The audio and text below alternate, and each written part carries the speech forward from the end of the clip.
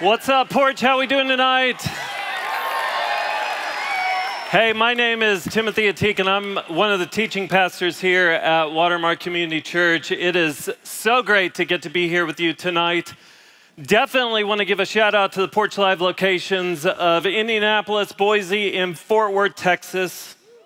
Hope that all is well with you guys. It's good to be right here with those in Dallas. We are continuing the His and Hers series.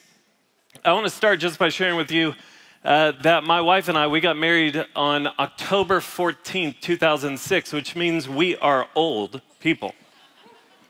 But we had an incredible wedding, and we had an incredible first year of marriage. The beauty of getting married is that you get to invite all of your friends, and they are required to bring you a gift. Not only that, you get to tell them what they have to buy you. You register, and they're obligated. And it's a great thing. And so a bunch of people gathered in Wichita Falls, Texas for our wedding. And I'm half Palestinian, which means we had a Middle Eastern flair to our wedding. So if you've ever seen movies or videos of Middle Eastern weddings with people like flying in the air in chairs, that was us. Catherine and I were in chairs in the air.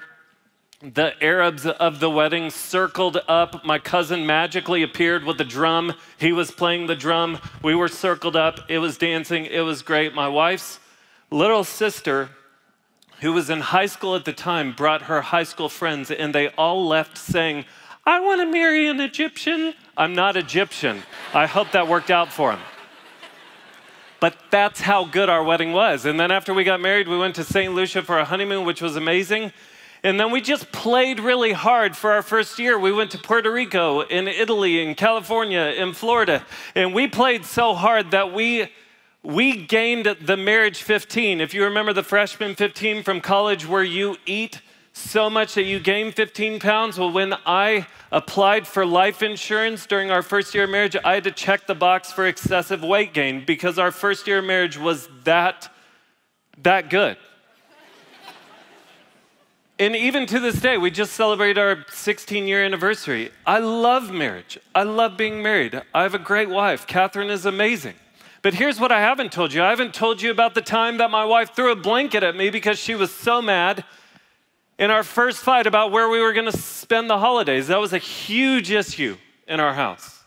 I haven't told you about the fight that we had in public in the Austin airport as we were flying to San Diego for our 1-year anniversary. I haven't told you about those times because when you who are single, which is the majority of you in this room or you're dating, when you think about marriage, and statistics would say that marriage is important to about 80 to 90% of you in the room. When you think about marriage, most likely you only think about the good times. Does anyone here dream about fighting with your future spouse? Any girls I just can't wait to fight with him. It's going to be amazing. No one dreams of that day. Anyone longing to get into marriage and then wish that you were no longer married? Anyone think about that? Anyone dream about a day when you could feel stuck in your marriage? Or that you could be married and feel lonely? No, we don't think about that. And so that's one of the reasons that we're doing this series, His and Hers. Because the reality is it's easy to find the wrong dating relationship that leads to the wrong marriage. Our hope is that you'd find the right dating relationship that would lead to the right marriage. And so the first week of this series, David just talked about 3 signs that you're not ready to date. And then last week, he gave us 10 keys to uncomplicating dating. Tonight, what I want to do is I want to give you 6 questions that will hopefully save your marriage before it ever begins. That's my hope tonight.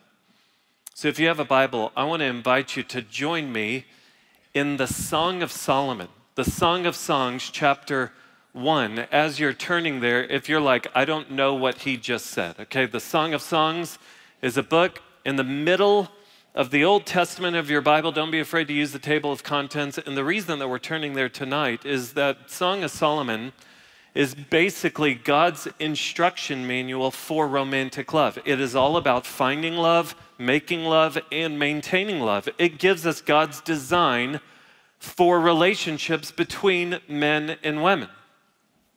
And so if there's any place that we should look to the Song of Solomon, because God hasn't just tossed us marriage and said, figure it out. No, he actually gives us an instruction manual for it.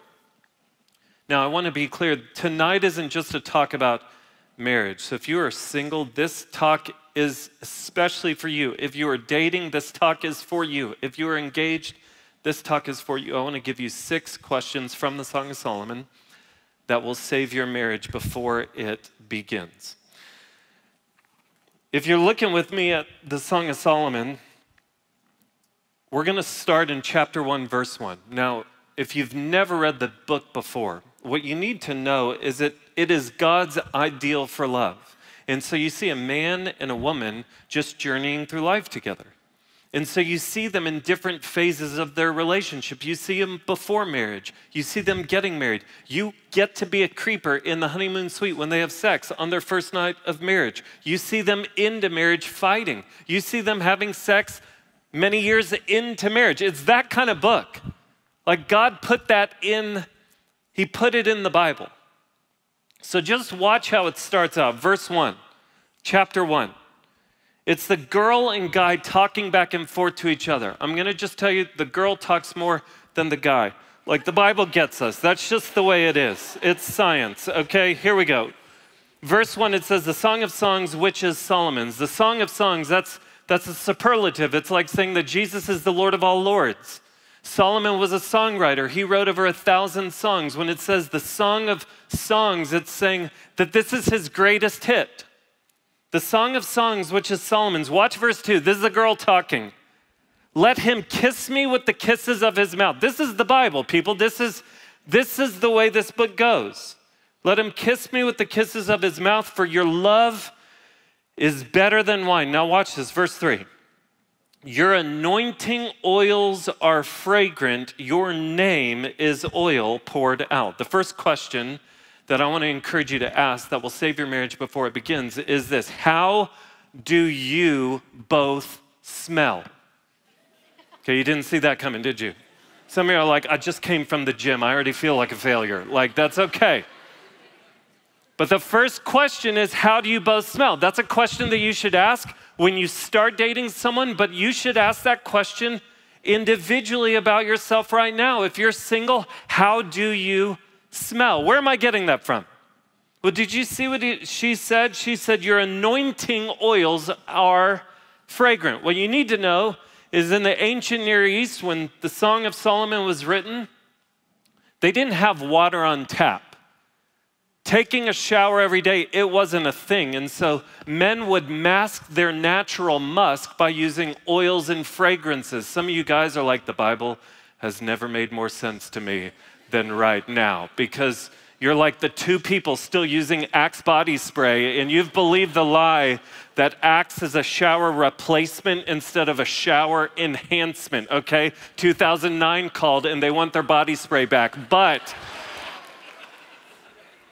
the reality is she's saying, look, this guy, he looks good and he smells good. But then she turns the corner, and what does she say? She says, your name. And in the Hebrew, when that word name is used, it's a reference to character. It's a reference to his entire being. So she's saying, your entire being is oil poured out. So she switches from the physical smell of his body to the metaphorical smell of his being or his character. She's saying, you smell good inside and out. So it's just good to ask the question, like, when your name is mentioned, what fragrance is in the air? Like if someone mentioned your name, would you be proud for that name to be associated with you? Wait, that didn't make sense. Let me run that back. Okay, rewind. If your name is mentioned, will people be proud that you are dating their friend? So like, what fragrance is in the air when your name is mentioned? Some of you are like, man, that makes me feel like a failure because I have a tough past. Hey, I just want to be clear from the start. Jesus Christ is in the business of giving clean starts to messy lives. So you are not defined by your past. And at the same time, I'm just talking about right now where you're at. How do you smell? Let me give you a vision for what you want, okay? I've got 3 crazy boys, Noah, Andrew, and Jake. Noah, my oldest, who's 13 now, he was the first grandchild on either side of our families, which means he got more attention than any other grandkid has gotten. At the first Christmas, I rarely got to hold my own son because he was always being held by one of his grandparents. And so the rare occasions that I did get to hold Noah, after 2 seconds of holding him, I would get this whiff of old lady perfume, because it was clear that he had been spending time with either Tata or Nana. That's what you want. When you get around someone, it should only take a couple seconds before you get a whiff of Jesus in their lives. And when someone gets around you, it shouldn't take long before they begin to smell Jesus in your life. Well, how do you smell like Jesus? Well, smelling like Jesus is what naturally happens when a guy or a girl surrenders their life to Jesus Christ. You come to a place where you recognize that Jesus Christ is Savior of the world, and He is actually King, and He's a good King. What do kings do? They rule. And so you've come to a place in your life where you just have realized, I want Jesus Christ to be in charge. I want Him to rule in my life. And when you know Jesus, you know what happens? The Spirit of God comes and lives inside of you. And as you surrender each day to the Spirit at work in you, the Spirit of God begins to shape you into Christ likeness. And as you begin to look more like Jesus, you begin to naturally smell like Jesus. This is what happens when you surrender to God. This is what happens when the Spirit is at work in your life. This is what happens when an individual begins to read the Word of God. Because you can't know God's Word without knowing you can't know God's ways without knowing His Word. So when you take this Word to heart, when you get connected with other believers, and you live in open, honest relationships with one another, and people begin to encourage you, you know what happens is you begin to smell as if you've been around Jesus. That is what you want. Our tendency is to minimize the importance of someone recognizing Jesus as Lord. If we're not careful, we'll make God just a box to check when it comes to dating. So it's like, well, I think I saw him at the Porch. We went on a date and she mentioned church, so I'm sure that they're good, so check on that. Do we like laughing together? I think we like the same music. We're both really ambitious, so I think that we're good. No, let's be clear. I'm gonna tell you what my good friend Greg Mott told me. There's a huge difference between a Christian boy and a godly man. There's a big difference between a Christian girl and a godly woman. Okay, godly men and godly women smell as if they've been around Jesus. So let me ask you just some very specific questions, okay? If you want to know if you smell like Jesus, then answer this question. Do you right now smell more of conviction or compromise? What do those words mean? What I mean by conviction is I mean you care more about God's ways than other people's opinions. And when I talk about compromise, I'm talking about settling for less than God's standards for you. So do you smell more of conviction or compromise? Does the person that you're interested in, or the person that you're dating, or the person that you're engaged to, do they smell of conviction or compromise? So just think about this. It's easy to smell like Jesus on a Tuesday night. And it's easy to smell like Jesus on a Sunday morning. But how does he or she smell on Thursday, Friday, Saturday night? How does she smell at happy hour with coworkers? Okay? If he will make you babysit him when he is drunk, when else will you have to babysit him? Okay? If he or she will cuss around you, they'll probably cuss around your kids. If he or she will cheat at work, that means that they're fine cheating. How do they interact with people of the opposite sex? If they're known as a player, what makes you think they're not playing you? So you just want to ask the question, do they smell more of conviction or compromise? do you smell more of conviction or compromise? If you're sitting there saying, I kind of feel like I smell of compromise, you know what? Jesus can freshen you up really quickly. He's that good. He loves you. And he can pull you in close. And he can go to work. And he can do a great work in your life.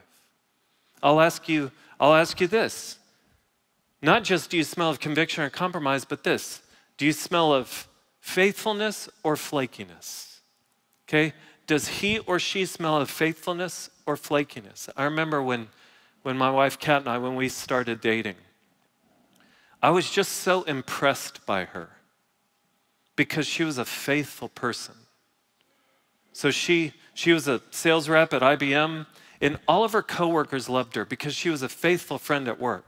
But then on the weekends, she was invested in her church. I still remember pulling up and seeing her sit with a small group of high school girls that she was investing her life in, teaching them the Bible, because she was faithfully serving her church and investing in the next generation. And then I began to meet Catherine's friends, because that's the deal, guys. If you want to get with a girl, you got to get with her friends. And so when I began, that's according to the Spice Girls anyway, but when I began to meet her friends, here's what was so surprising to me.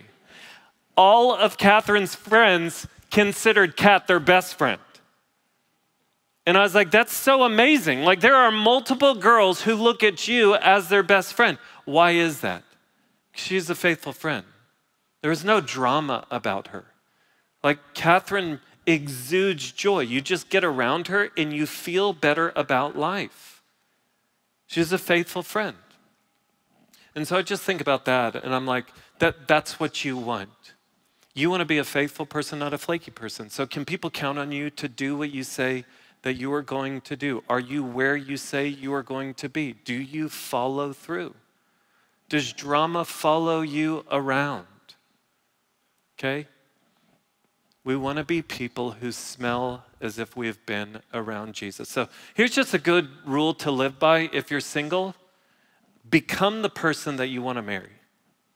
Like, whoever you want to marry, whatever you want them to be like, if you want them to reek of Jesus, then become the person that you want to marry.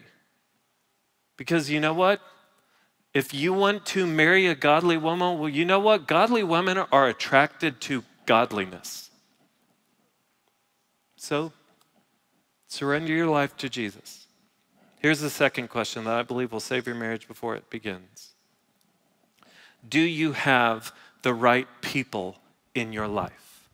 Okay, do you have the right people in your life? So now we're skipping ahead in the book. We're gonna look at different sections of the entire book. So now we're skipping ahead a few verses to verse 9. We just saw the girl speak. Now the guy is speaking, and look at what he says. Verse 9, he says, I compare you, my love, to a mare among Pharaoh's chariots. Baby, you're a horse. That's what he just said. Guys, don't use it. It's not gonna work. Verse 10, your cheeks are lovely with ornaments, your neck with strings of jewels. Now, this is interesting because in verse 11, the girl's friends chime in. Anytime there's a guy and girl dating, there's always a group of the girl's friends nearby. And so they chime in, and look at what they say. They say, we will make for you ornaments of gold studded with silver. So here's this group of friends that are looking at their girlfriend saying, hey, we want to make you more beautiful for this man. Okay, guys, I want to let you in on something. I worked with college students at Texas A&M University for 5.5 years, and here's what I learned for 5.5 years, okay? Guys, here's what you need to know happens when you call a girl up and ask her out. I'm not talking about meeting her on a dating app. I know a lot of people meet these days through a dating app, but I'm talking if you do the old-fashioned way in college and you call a girl up and ask her out, guys, I just want you to know if you did that in your past, what happened, okay? When y'all hung up the phone, this is what that girl did, okay? I'm telling you, this is just reality. I'm educating you now. She got off the phone, and here's exactly what she did. She went, ladies, assemble! And it doesn't matter where she was on the planet at the time. It doesn't matter where her best girlfriends were on the planet. Somehow they magically appeared in 30 seconds. They were all right there. And she informed them that you asked her out.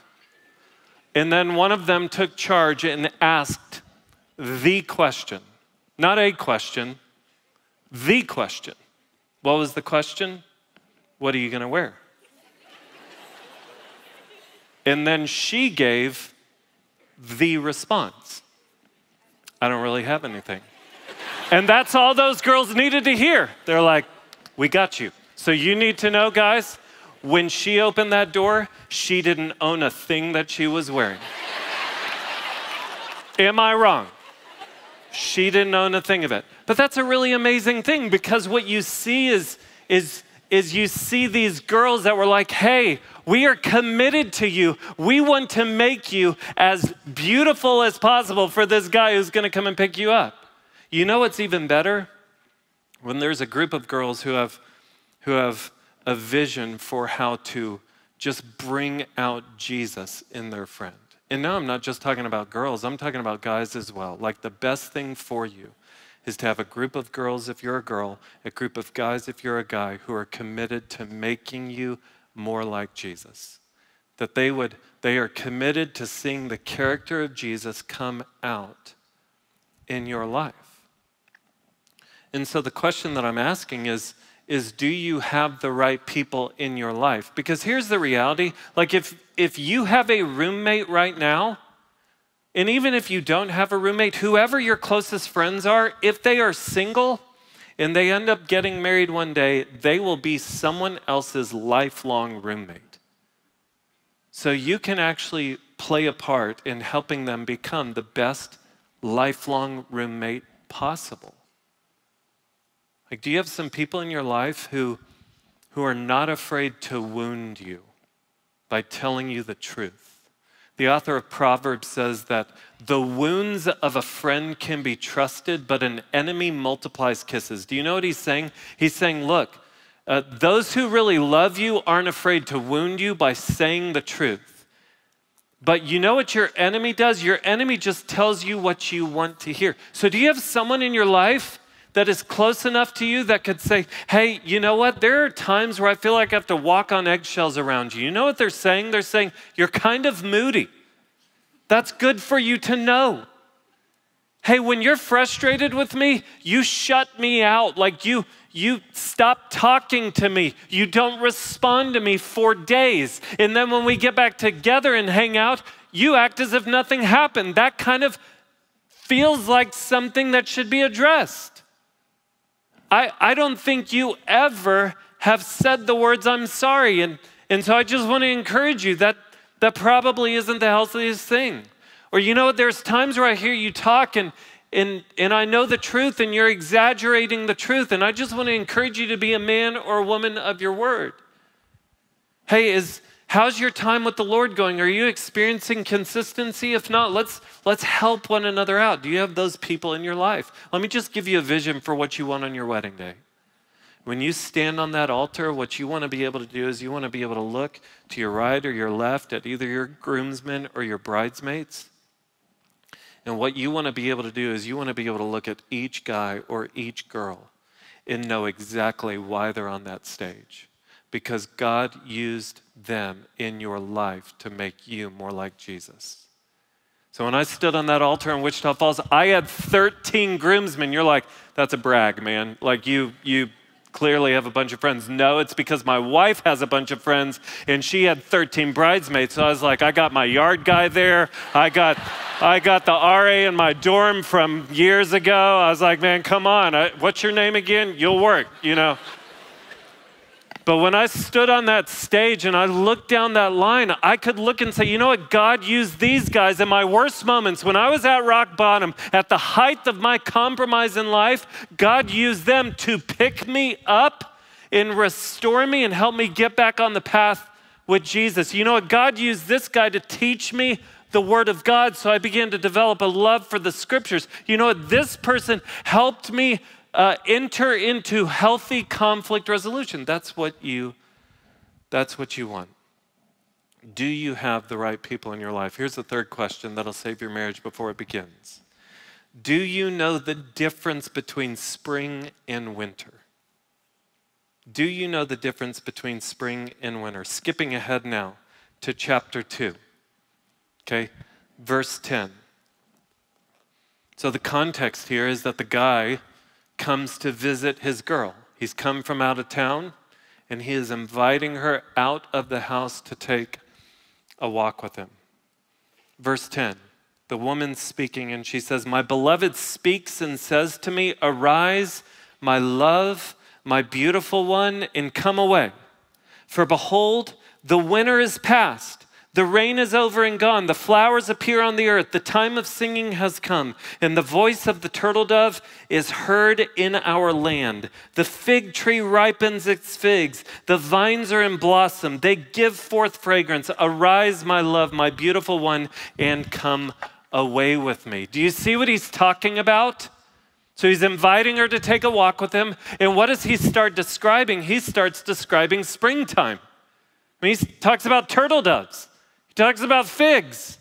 And he's talking about things in blossom. He's talking about the time of year, the season where things are in bloom, that life is visible on the earth.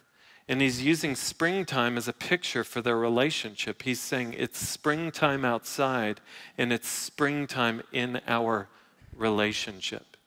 You know that time of year, like right after winter in Texas, it's like that one day in March where it's sunny and 75 with a slight breeze, and it's like the day before it starts feeling like you're standing in front of a blowtorch. You know what I'm talking about? It's like that one day, and like you walk outside and the breeze hits you and you involuntarily like close your eyes and just stop for a moment. Because everything feels right for that moment. That's what he's talking about. He's saying it's springtime in our relationship. And so the question is, do you know the difference between winter and spring? What's winter? Winter is the time when everything goes dormant or everything dies and there's no signs of life. When Catherine and I started dating, we dated for 8.5 months, and then we got married within 12.5 months of our first date. And I would just say that our relationship, it felt like spring. It wasn't perfect. Like, you need to know, we had conflict, okay? Conflict is a part of every relationship. If there's no conflict, that's the problem. Like, if you have no issues, that's your issue. It's because you're ignoring the issues. So conflict is a part of every relationship. Conflict is actually an opportunity to glorify God. But our relationship, it felt like spring. It wasn't perfect, but it wasn't complicated. There was no on again, off again. There was no really difficult conversations of like, what are we? And is this really happening? And where are we at with all of this?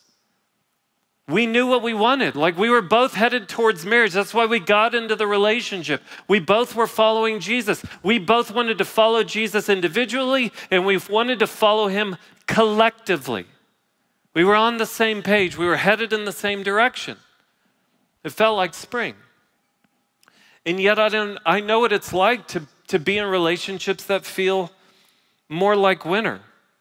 Like, I've been in relationships that really had, looking back, no signs of life. Like, I've been in the relationships where it's on again, off again, and it's just so difficult because you never know where you're at. So it's like, are we on or are we off? Like, we're mad at each other, now we're not mad at each other. Now we're mad in love with each other, now we're not mad in love with each other. And there's hours and hours of conversation trying to figure out what we are and what we're not, and are we gonna do this, are we not gonna do this?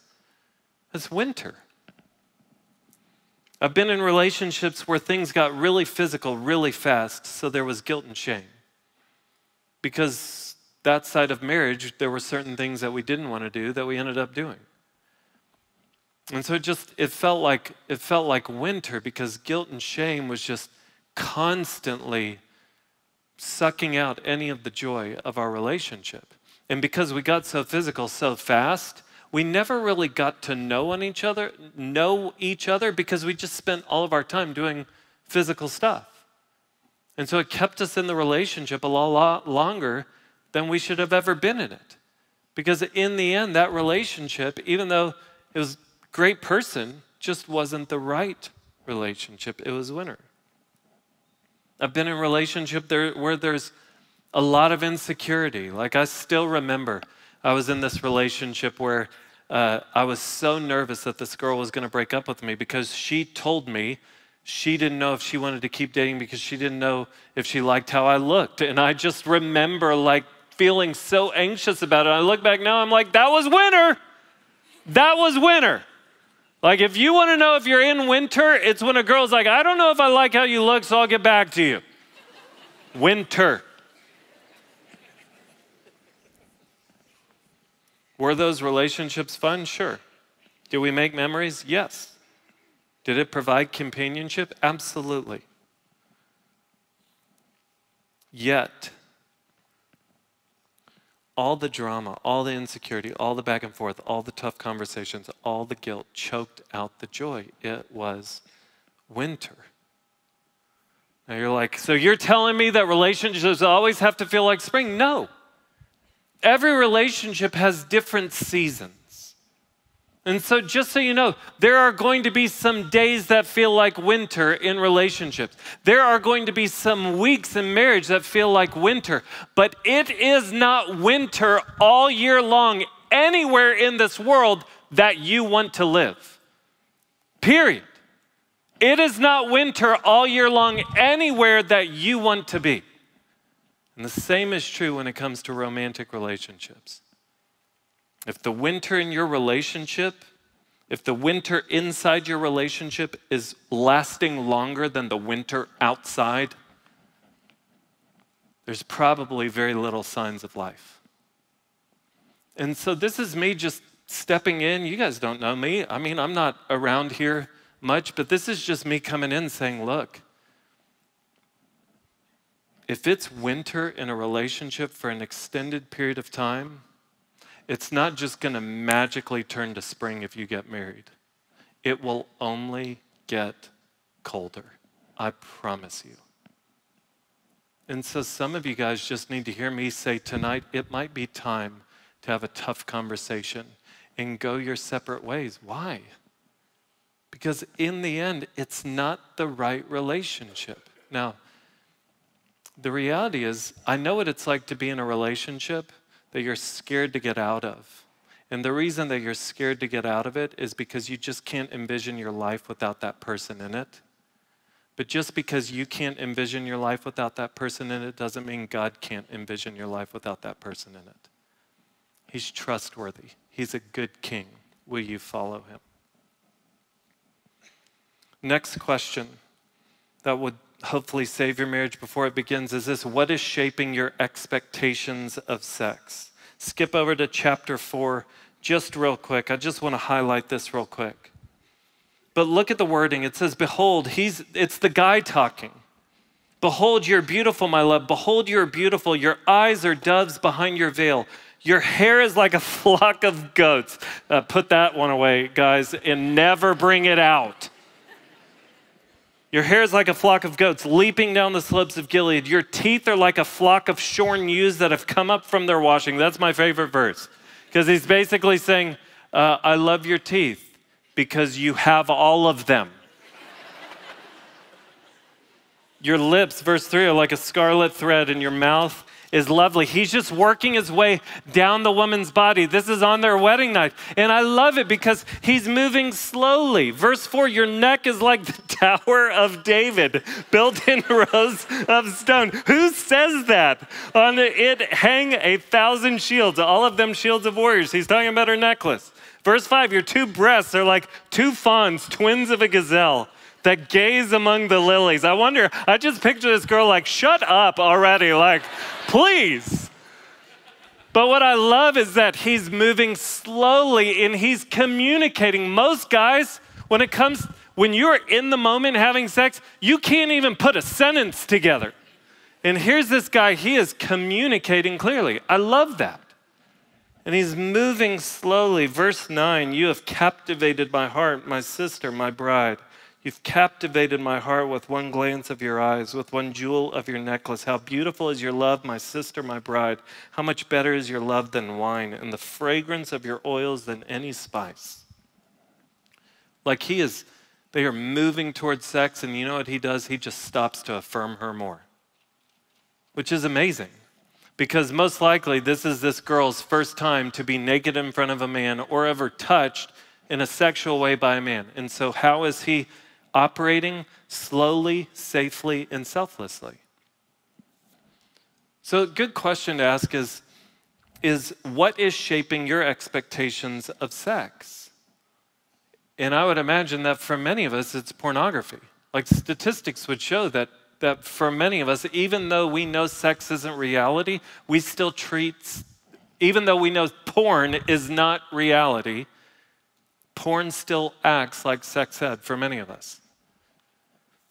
So the Barna Group did a study, and they found that among young adults, 57% of young adults seek porn out at least once a month. So in this room, 57% of you most likely seek porn out once a month. I remember watching an interview with Channing Tatum, and the interviewer said, "Hey, do you ever look at porn?" He's like, "Yeah." They said, "Have you looked at porn in the last 6 months?" He's like, "Yeah." "Last 6 weeks?" "Yeah." "Last 6 days?" "Yeah." "Last 6 hours?" He's like, "What time is it?" And it's kind of like it was meant to be funny, lighthearted. Why? Because porn has just become normalized in our society. Pornography was a part of my story. For 7 years, was a part of my journey. And you know what it has done is it's hijacked my understanding of sex. And so I even carried that into marriage, not the struggle with pornography because God freed me from it, the act of it prior to marriage, but what I brought into marriage was a tendency to try and pornify my marriage. See, that's what you'll do, is because what pornography will do is it will hijack your expectations for sex. But what you have to understand is that pornography, if it's shaping your understanding, this is where I'm trying to save your marriage before it begins. Studies have observed a correlation between men's porn usage and greater sexual dissatisfaction with their significant other in the form of sexual boredom or disappointment. So if you bring porn into your marriage, men, there's a high likelihood that you will experience disappointment or boredom with your spouse because she is not who you watch in pornographic films. But the same can go for women. Ladies, like pornography isn't just a guy problem, it's a people problem. And statistics would show that women struggle with porn just as much as guys do. Another study demonstrated that a man's porn use can cause a woman to be more self-conscious about her body and sexual performance, and thus lead to a decrease in attraction and desire for intimacy in the woman. So men, if you bring porn into your marriage, and I'll flip it, women, if you bring porn into your marriage, you know what it can do? It can cause insecurity in your spouse, and it can decrease their attraction to you or their desire to be with you. Another study found that over an extended period of time, if there's porn use in the marriage, that the probability of divorce doubles. And so I just tell you that to say, look, some of y'all are like, well, I've already blown it. Like, I've been looking at porn for years. Hey, remember the power of Jesus Christ, that he gives new starts to messy lives, and it is never too late to step into obedience. And God can do a great work in your life, and you can have a great marriage that is preceded by an extended season of purity. And that will be a blessing to your spouse. Next question quickly is this: do you know what love is? Do you know what love is? You look at Song of Solomon chapter 8. If you skip over to chapter 8, this is the love passage in the Bible when it comes to romantic love between a man and a woman. Verse 6, the woman is talking. She says, "Set me as a seal upon your heart, as a seal upon your arm." Watch this. "For love is strong as death. Jealousy is fierce as the grave. Its flashes are flashes of fire, the very flame of the Lord. Many waters cannot quench love, neither can floods drown it out. If a man offered for love all the wealth of his house, he would be utterly despised." Do you see what she's saying? She says, love is as strong as death. In the ancient Near East, people would compare their feelings to death to convey the intensity of them. We still do that today. We will still text, I'm dead. Like we still use it to convey our feelings. We're just being biblical when we say that. But if you think about death, death is irreversible, right? Like no one dies and changes their mind. It's irreversible. She says love is as strong as death. So when you stand on the altar one day and you say, I promise to love you until death do you part, you know what you're saying? You're saying, look, I know what love is. Love is a choice. Sometimes it's a feeling, but it is always a choice. I don't need to know what's going to happen between now and the day we die, but I do know that I am committed to loving you every single day because love is irreversible. And she says it's as jealous as the grave. Jealousy there, it's not talking about insecurity, it is talking about intense passion. It's the idea that love is passionately exclusive. It's as jealous as the grave. If you think about the grave doesn't share with anyone. Like no one gets put in the ground and then shared around. It's passionately exclusive. The love that I have with Kat is not to be shared with anyone else in the world. That's why websites like ashleymadison.com, it's an app that exists for married people to have an affair.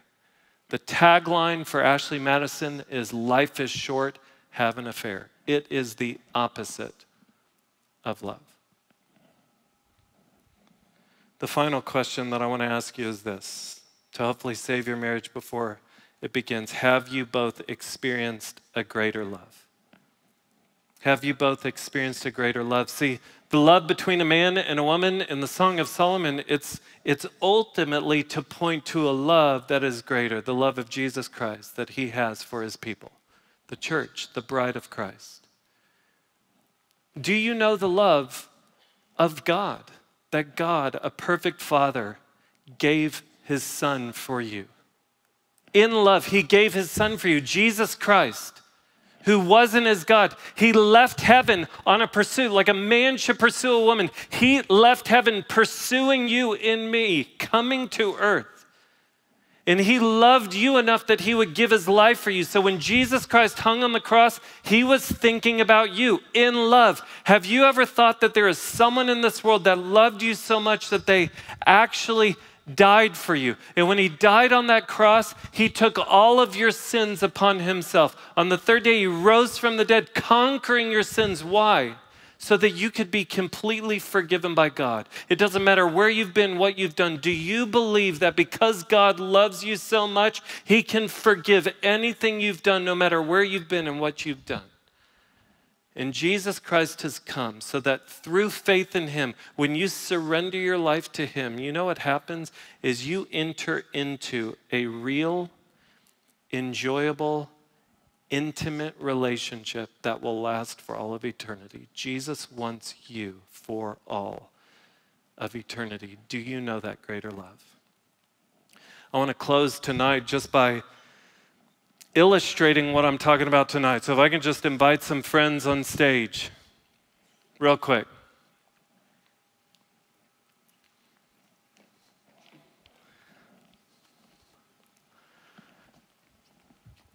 This is my friend Andrea, and I'm just going to ask her if she will just run in place. So if you'll just start running in place for a minute, or maybe for a few. But yeah, you want to stretch it out, get loose.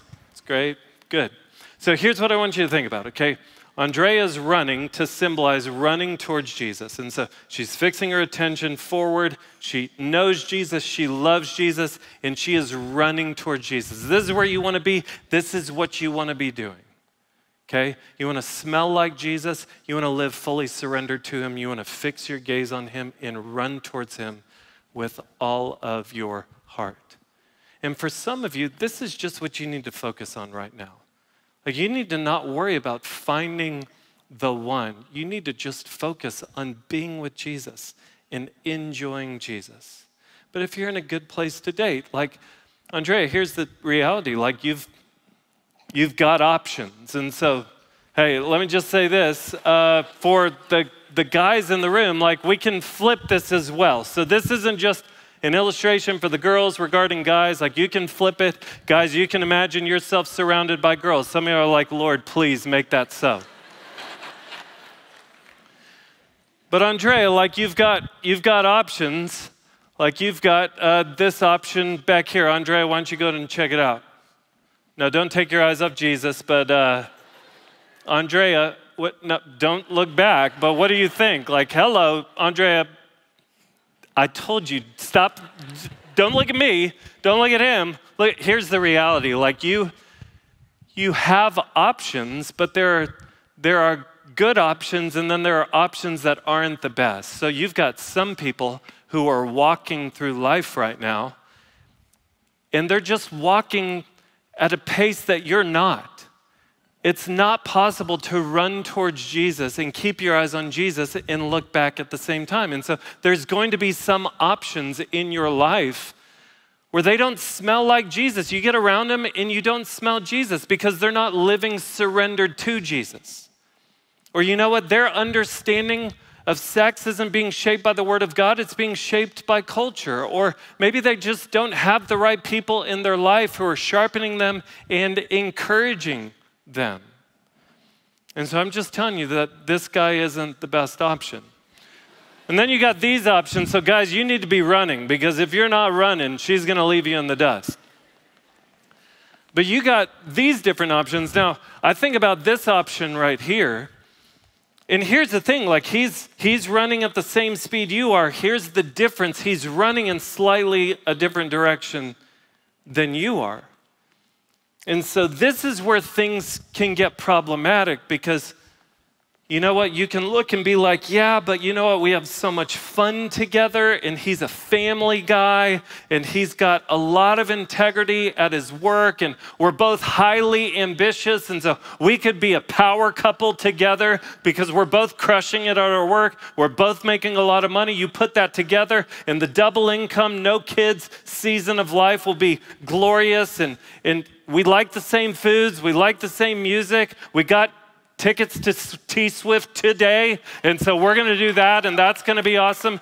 Here's the problem, is that he is, right now it looks like he's just heading in slightly different direction, but you play this out over decades, and those are two totally different trajectories. Andrea, my fear is that this is a scenario with a guy who has never experienced that greater love. And what is most important to you, Jesus, isn't important to him. And if you're not careful, you'll spend your marriage praying for your spouse instead of praying with your spouse. And so then, Andrea, you've got guys that you look to your right or your left. Hey, you don't need to find the one. You can just find one. And so let's just say you're out. Like, you can just find one. And here's the thing, like this is what you want. Like you want to just run towards Jesus, and if you look to your right or your left and you see someone else running towards Jesus, you find someone that you get around him and he smells like Jesus. You spend time with him and it's clear that he has friends who are encouraging him. He has the right people in his life. It's clear that he has an understanding of what a spring-like relationship looks like. He has a vision for what love is. He's experienced that greater love. Then that can be a really good thing. But it isn't an ultimate thing. So here's the thing, Andrea, whether that's your reality, and that could be your reality, like this winter, maybe God brings you into a relationship, and if he does, praise God, that's a good thing. But whether that's your reality or this is your reality, the best thing you can do is run wholeheartedly towards Jesus, because we don't run to find a spouse. We run to enjoy Jesus. Would you guys give Andrea a hand?